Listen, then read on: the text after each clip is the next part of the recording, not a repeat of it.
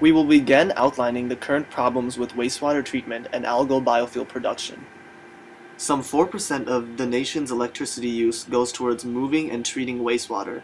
Approximately 80% of municipal water processing and distribution costs are for electricity. Nationwide, wastewater treatment represents 0.1 to 0.3% of total energy consumption, and within local city and community government, water and wastewater treatment operations are often the largest consumer of energy. Current algal biofuels tend to use high lipid algae to produce biodiesel. However, high lipid algae has a slower growth rate and thus a higher chance of getting contaminated. Also, a key step of the extraction process is the dewatering of the biomass, which can be a very energy-intensive process. These hurdles have to be addressed in order for algae to be the fuel of the future. Our solution is combining wastewater treatment with algae biofuel production, a process we called Environment Enhancing Energy, or E-squared energy. Wastewater biosolids are first converted into biocrude oil via hydrothermal liquefaction, or HTL.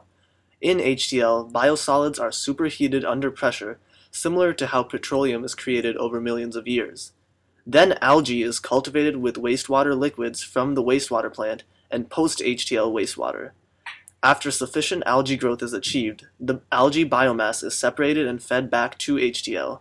The water treated by this operation is safe enough to release to the environment. The biocrude produced makes this an energy-positive process.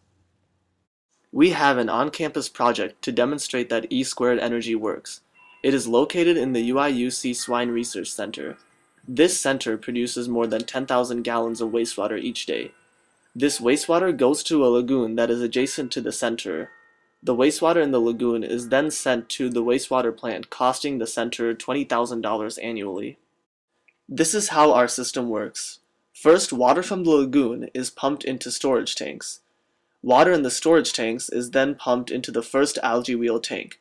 In the Algaewheel tank, algae is cultivated on multiple wheels which contain aerobic bacteria. This creates a symbiotic system where the algae is performing photosynthesis and the bacteria is respiring. There is more carbon in the first tank, causing more bacteria than algae to be produced in it. As algae biomass increases, it falls off the wheel and is collected in the clarifier. The clarifier then separates the biomass and circulates the remaining wastewater to the second Algaewheel tank. Here, there is more nitrogen in the system, so algae dominates the tank.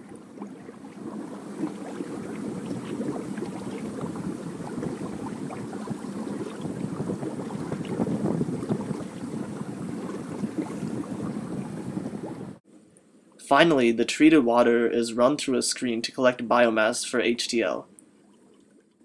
Here is our HTL facility. Collected biomass is sent here to be converted into biocrude oil.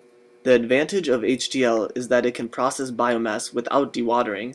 The input-output energy ratio of HTL is 1 to 3, which is an energy-positive process. The characteristics of the biocrude oil produced are very similar to petroleum crude oil. Therefore, we could burn it directly or further refine it. As we have shown, E-squared energy can make the very energy-intensive process of wastewater treatment energy positive by using algae to treat the wastewater and using HTL to produce biocrude oil. HTL also addresses the bottlenecks of algae production by avoiding dewatering. If scaled up, this technology could be a huge part of crude oil production in the future.